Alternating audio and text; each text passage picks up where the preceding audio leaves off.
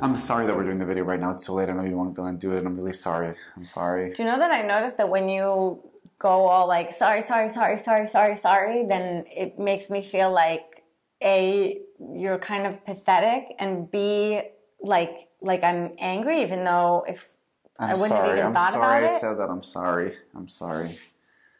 Do you know that? When somebody over-apologizes all the time, whether it's you or your partner. Over everything, even things that you barely even noticed. Well, today we're going to finally crack down on that. Stop it. Hi, my name is Dr. Assael Romanelli. And I'm Galit Romanelli. And this is the Potential State. And today we're going to talk about stop over-apologizing. We see this all the time, and I see this a lot in the clinic, especially with women. Yes, women tend to apologize a lot more than men. Right. So first of all, men start apologizing more. But if you are one of those people that over-apologizes, a lot of times I see this, especially with women, they see this as a marker of being disempowered or more victim-y. And they're like, oh. But there's another shadow to that pattern of the person who over-apologizes about everything. Excuse me for that. Sorry. Oh, sorry. Sorry. I sat down. Is that okay to sit down? Is that okay? Can I speak Sorry, now? I took your pen. Sorry. And this is what happens, okay? This we're going to present now the shadow, the manipulative side of the over-apologizing. So here's the thing. Refer back to the victim triangle episode. Because what happens when you over-apologize, two things happen. The first thing is it becomes a self-fulfilling prophecy. Because I'm apologizing more and more, and if I over-apologize at a certain point, that will become annoying.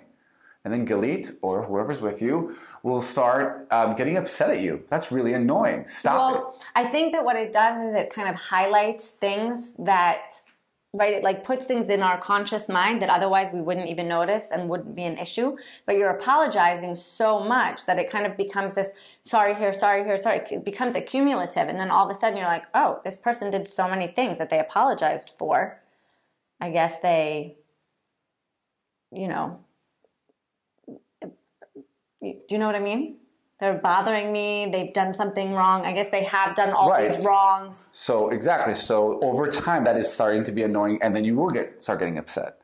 Right, because you're noticing a lot more by apologizing all the time. You're surfacing kind of places where, even if you've done nothing wrong, by apologizing, you're surfacing places where potentially your partner is now aware of all these things that you have done wrong, because that's what you're verbalizing. Yeah, well, we're talking about cases where you're apologizing even for things you have done nothing wrong. No, I know, but that's what I'm saying. I'm saying that because because your partner is constantly saying sorry, there becomes this accumulative feeling of like, oh, this person is like constantly messing up, constantly doing something wrong, constantly, mucking up. Yeah. And that gets annoying, and then you get aggressive. It gets frustrating. Yes. Right. Even if it's things that you otherwise would not have even paid it. It would have never crossed your threshold of consciousness. Exactly. That's my point. Good. Thank you for bearing with me. Thanks. See that I didn't say sorry? I said thank you. And the second thing, and this is the deeper manipulation, almost unconscious, it unconsciously makes the other partner feel implicitly that they're bad. That they're the persecutor. Exactly. Because over time, somebody says to you, I'm sorry. Every time, like, wait, why are they saying I'm sorry? I guess I did something wrong. If we think about the victim triangle, then by you apologizing, that casts you as the victim, and then it casts the other person as the persecutor. The persecutor. And over time, what will happen, the other part will suddenly feel like they're... Or the savior. But either way, right? Either way, you start to feel like the responsibility... in distress, and I need to do something to help you. Right. It becomes a burden on them, and especially see this with couples where they become the actual persecutor. And here are the two taxes you pay. First of all, for the person who's over-apologizing, if I apologize again and again, over time it becomes weak, pathetic, annoying, also, heavy. it's a waste of energy. There's a way that we can shift that energy from apologizing to thanking, or we can reframe to the positive. We'll get that later. First, we're saying what the problems are. Okay. Then we're solving them. I always like to fix things. Right. So first of all, you become heavy, positive spin. Heavy, annoying, pathetic, and then over time, people will just avoid you because if you're over-apologizing, it's heavy to come close. It becomes taxing to be so people engaged just rather with you. Exactly. So people rather just move away. Right, or do videos by themselves. Exactly. And the last thing is when you really will have pain, no one's going to hear you. It's like the boy who cried wolf. Right, because there's so many sorries. It's hard to differentiate between like the genuine sorry and the kind of mundane sorry. Exactly. And the tax for the partner, like if you're in a relationship with somebody who's always over apologizing, over time you are going to feel bad and guilty or responsible for your partner all the time. It becomes taxing, and then intimacy becomes heavy, and then we start avoiding. Yes. And then here's another thing. And when I do say to the partner, if I'm over apologizing and Galit says, stop it, I'm not angry, you don't have to apologize, oftentimes I'll also be seen as aggressive. So the partner is in a lose-lose. Or then you're like insulted. Right. Because like, but I apologize. Right. So stop apologizing. So whether you accept that you say, I forgive you, and then you become the persecutor, or if you say, no need to apologize, in both cases you're in a lose-lose. And when partners are in a lose-lose, what they usually do is they avoid parallel lives. So 2 quick examples. One is a couple I worked with a while back, and she kept over apologizing for everything, and she apologized for not having dinner ready in time. It's like, I'm not even. Yeah, nobody expected it to be ready right now. And as we were unpacking this, he suddenly realized that for the past 20 years, she's constantly over apologizing for things he didn't even care about. And he kept saying, I don't care about that. She was like, yeah, of course you do. And then he said, you know what? This is really true. And he had this moment where he was like, yes, I'm feeling guilty all the time in my marriage.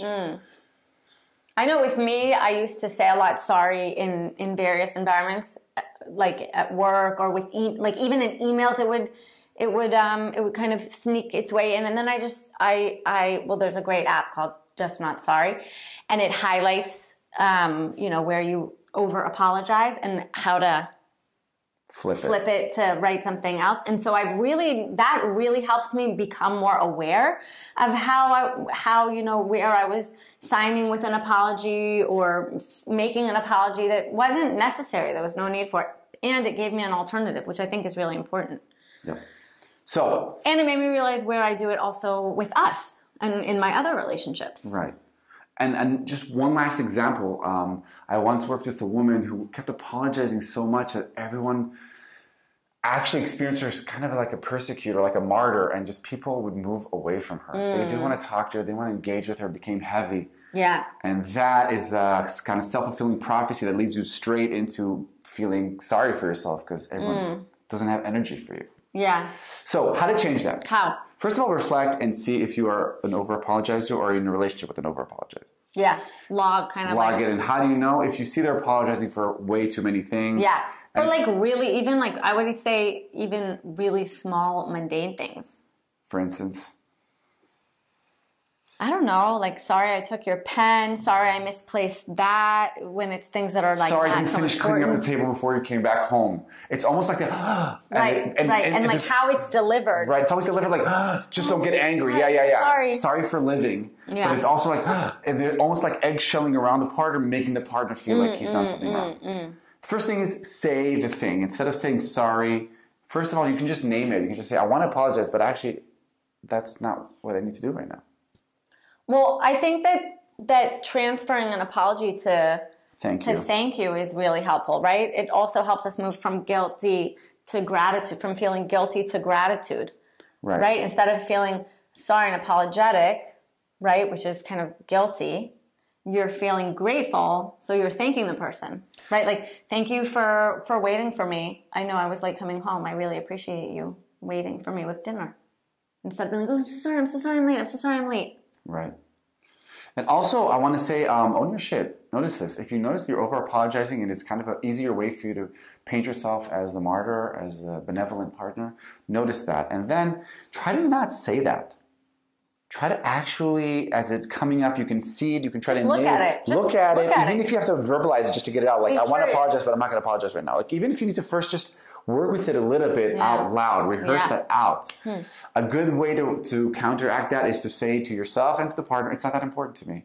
Watch that episode. Because it's not that important to me is like the opposite of I'm over sorry. Who says I'm not that important? No, that's not important to me. Instead of over apologizing all the time, you can actually go to a different direction. And take it to the other extreme of saying, I'm not going to apologize for this. Dinner's not ready. It wasn't a priority for me right now. So try to actually go to the opposite direction.